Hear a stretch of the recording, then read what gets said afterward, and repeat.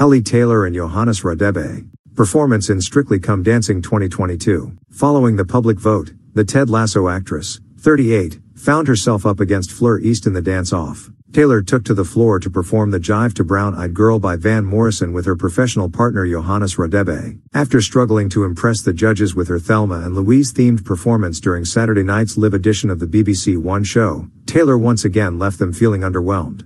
Revel Horwood opted to save East, saying, "Based purely on the technique alone, I would like to save Fleur and Vito." Motsi Mabuse agreed, and added, "First of all, I would like to say that both couples performed really well. Also for me the technical aspect was very important, so I'm going to save Fleur and Vito." Anton Du Beke also chose to save East but praised Taylor for her efforts. "I'd just like to say congratulations to both couples for getting this far into the competition.